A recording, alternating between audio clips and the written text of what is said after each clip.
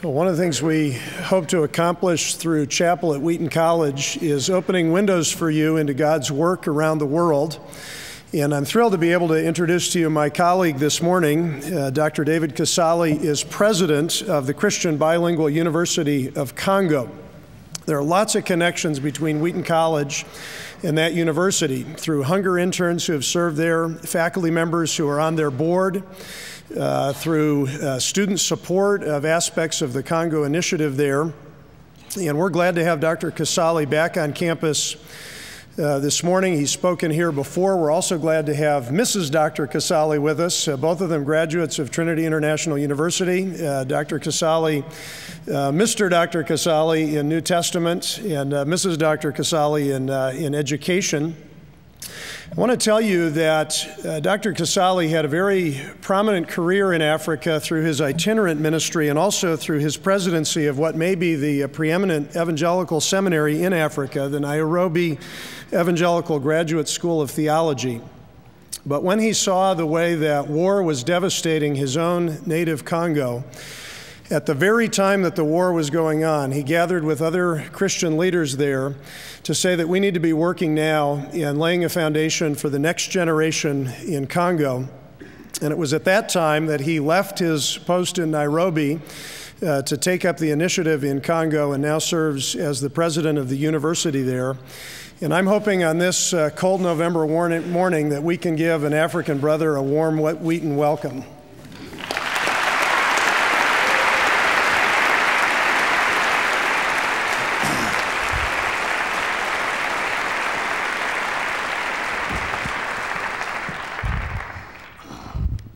Thank you.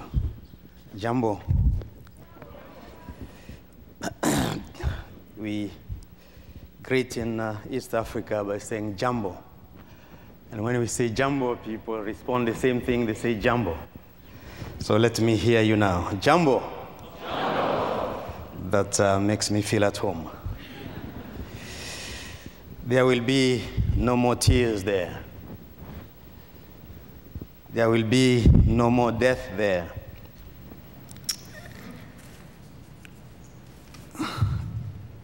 It was my privilege this past week to usher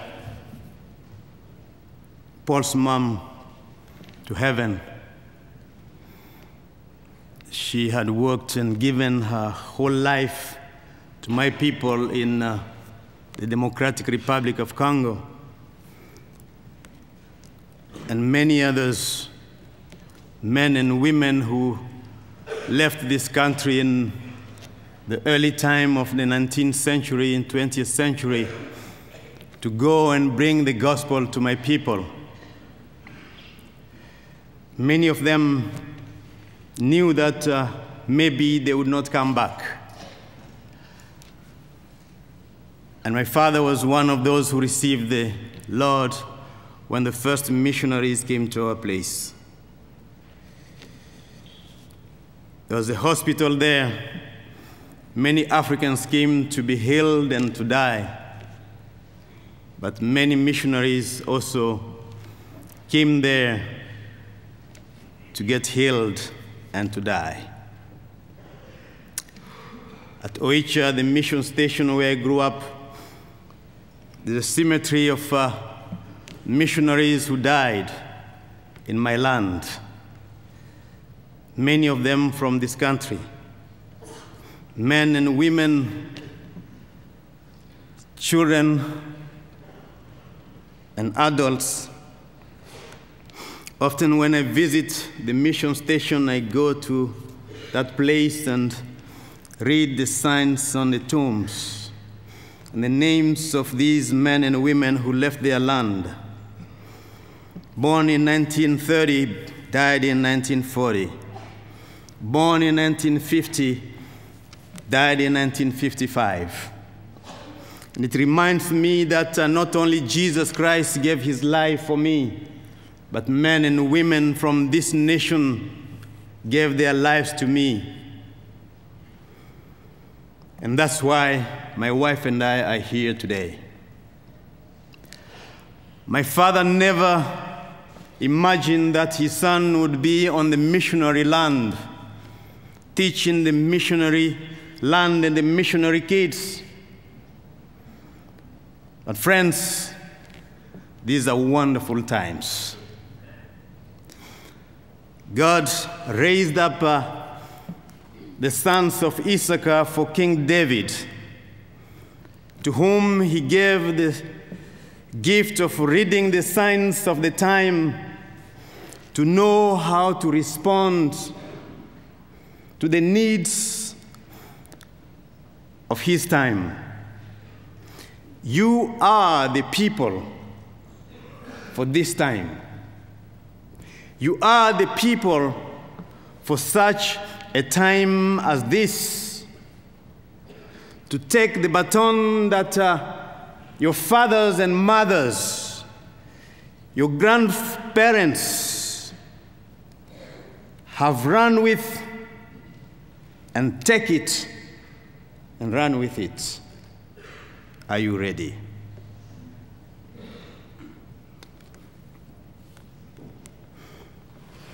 They said to me, says Jeremiah, those who survived the exile and are back in the province are in great trouble and disgrace and shame. The wall of Jerusalem is broken down, and its gates have been burnt with fire. When I heard these things, I sat down and wept. For some days I mourned and fasted and prayed before the God of heaven. Then I said, O Lord God of heaven, the great and awesome God, who keeps his covenant of love with those who love him and obey his commands. And toward verse 10 of Nehemiah chapter 1, they, your people, are your servants, your people, whom you redeemed by your great strength and your mighty hand. O Lord, let your ears be attentive to the prayer of this your servant, and to the prayer of your servants who delight in revering your name. Give your servant success today by granting him favor in the presence of these men.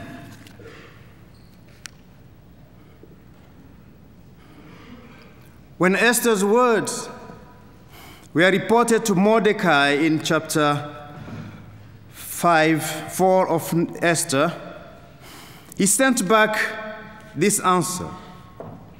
Do not think that because you are in the king's house, you alone of all the Jews will escape. For if you remain silent at this time, relief and deliverance for the Jews will arise from another place. But you and your father's family will perish. And who knows? But you have come to royal position for such a time as this. Then Esther sent this reply to Mordecai, go gather together all the Jews who are in Susa and fast for me. Do not eat or drink for 3 days, night or day. I and my maids will fast as you do. When this is done, I will go to the king, even though it is against the law. And if I perish, I perish. Teach us your word, dear Lord, for we, your people, are listening. In Jesus' name, amen. I entitled our reflection this morning, For Such a Time as This.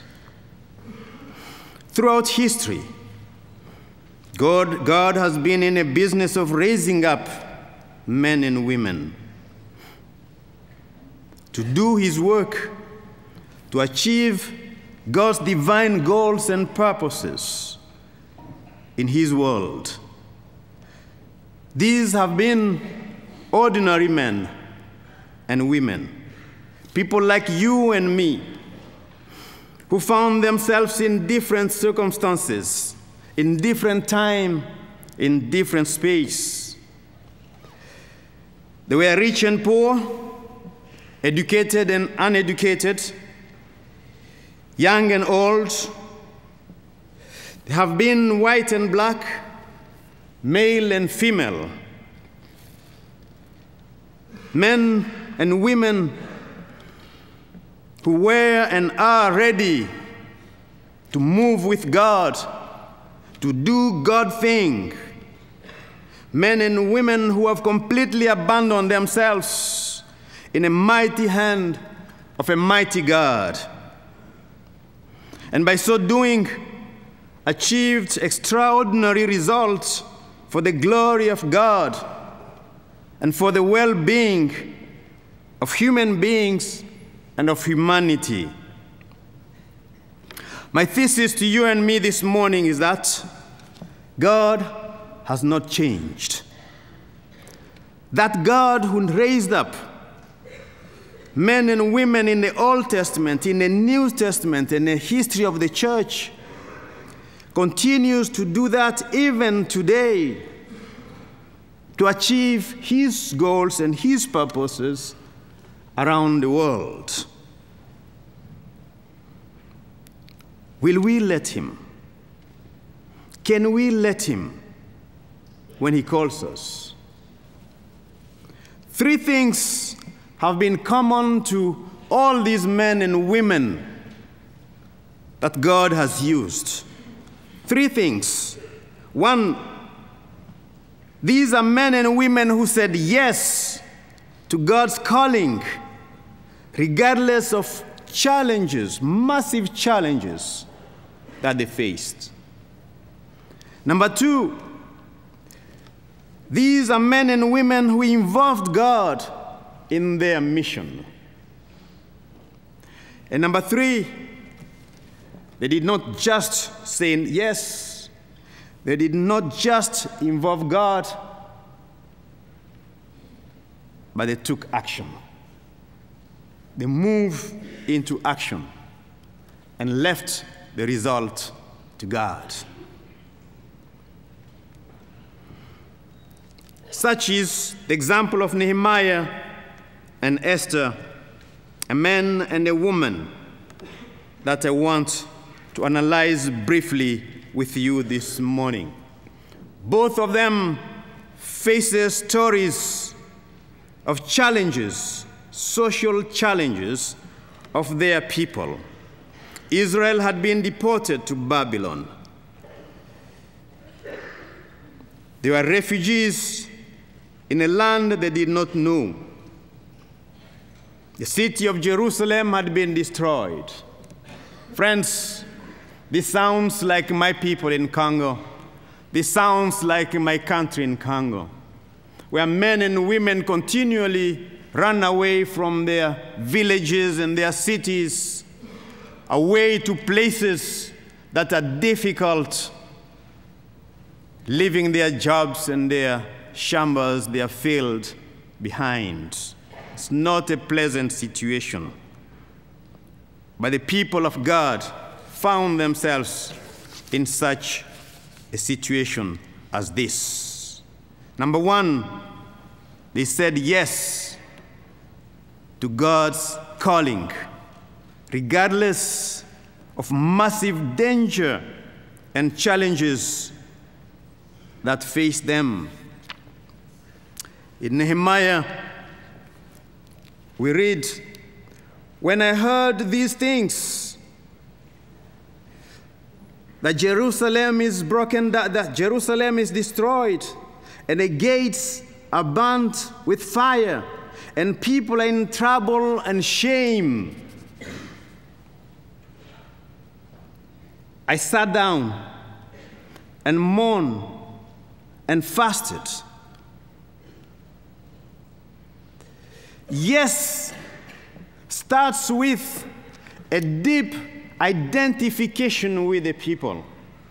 Yes, starts with the heart that feels the compassion for people who have been going through injustice. We cannot say yes unless God has touched our hearts, unless we can feel what people are feeling. I sat down, says Nehemiah, and wept.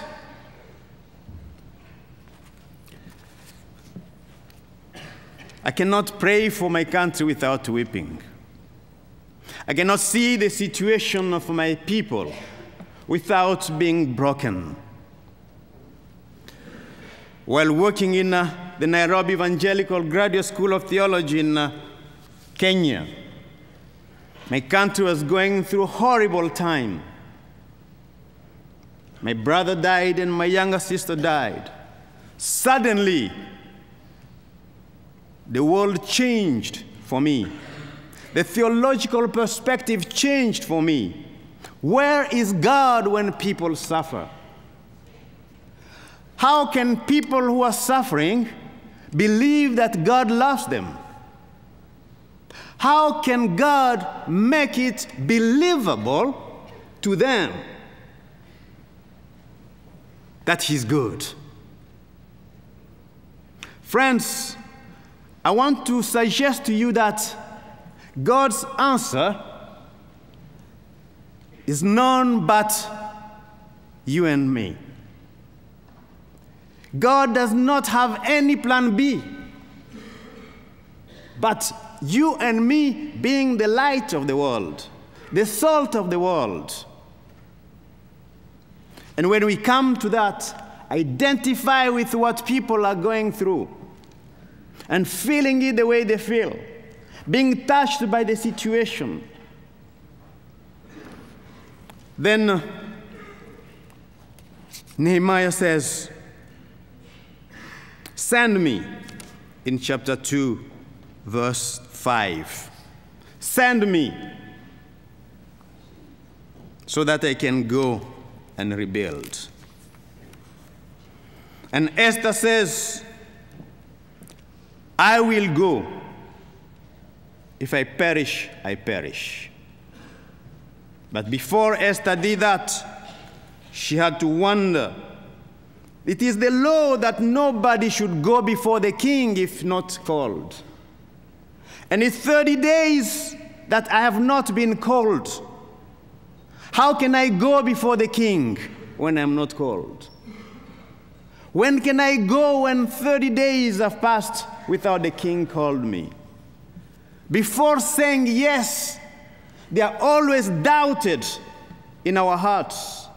And this has been in the history of men and women God wanted to use. Moses said, God, I cannot go. Send someone else. Jesus told the disciples, feed the 5,000. And the disciples said, no, we don't have money. It will take salary of 8 months to feed them. Always excuses. I cannot go to Congo. It's dangerous there. I'm okay at Wheaton College. I'm okay in my suburban place. We eat a lot of beans and maize and put them together there, and that's our hamburger. I cannot leave my hamburger and chicken wings. Whenever I come to America, I say, the first thing I want, chicken wings. They said yes to God because they saw the situation of the people. They believe in a mighty God and a desire to see change. And secondly, they involved God. They involved God. Nehemiah not only sat down and mourned, but the Bible says he fasted and prayed.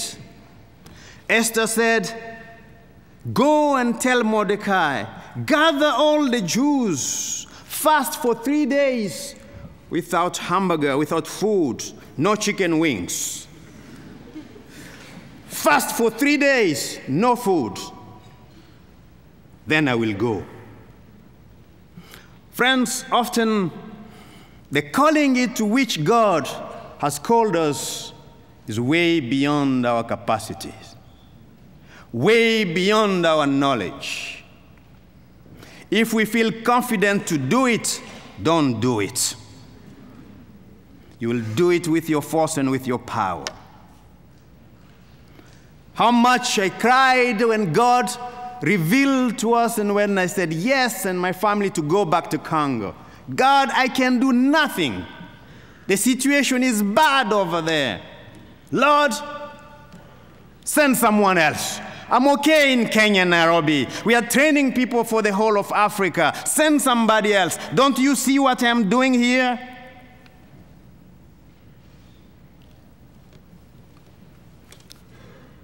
Faith, mighty faith, looks to God alone, sees the promises of God, and says, it shall be done. I wish I was in an African church and someone would say amen. Faith in God says, enough is enough.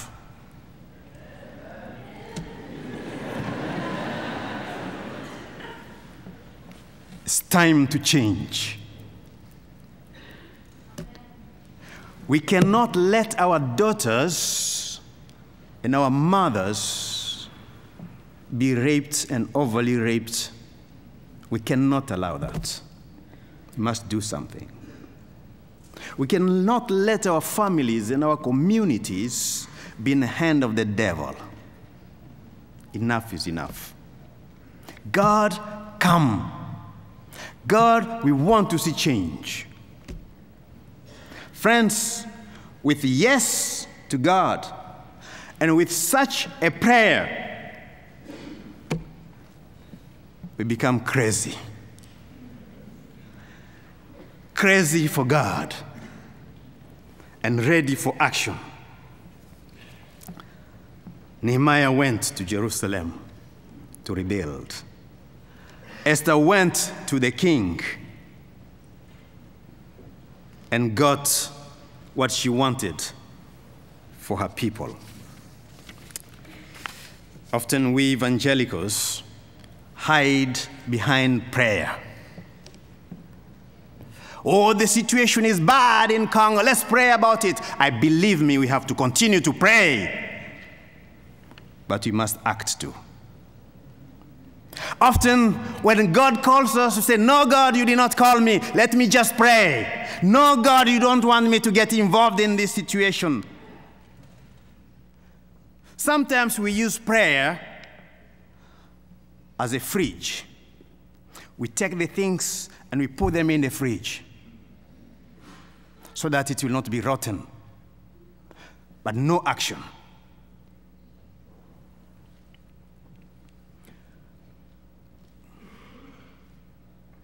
I'm happy to say that today we have over 500 students at the Christian University of Congo.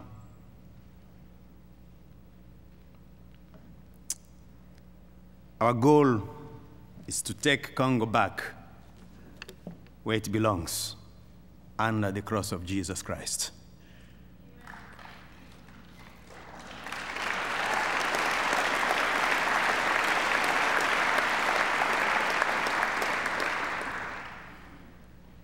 Our school is bilingual, very reflective, very strong in service learning, so that every theory studied in class ends up in social research in the community and the application in the community. We do not want theories that end in a library. We want theories to inform us and change our country. Our students write theses that are directly responding to the challenges of our country. The government has taken notice of that and has asked us to start a new curriculum for higher education that will be implemented in the whole of Congo. We have an opportunity with the Lord to change a whole nation. I'm happy to see the involvement of this institution in what we are doing through your professors who have helped us to review the curriculum, to work alongside us, to have workshop on learning and faith. Grateful for students who have come from here and helped teach social research, helped in our computer lab, and many other things. Friends, this is not about Congo. This is about the people of God.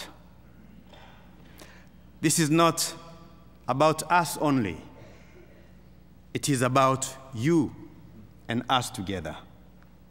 The people, young Americans who are spending time with us, they learn what, excuse me to say it, Wheaton cannot teach them. Real life and the application of Christianity in challenging contexts. And they learn to pray in a new way and to see God in a new way. What are you studying for? What is your dream? Don't let it be just an American dream. Make it a God dream. Let's pray. This is our prayer, dear Lord, for such a time as this, that these young people rise up to the opportunity of their world and be the people. In Jesus' name we pray, amen.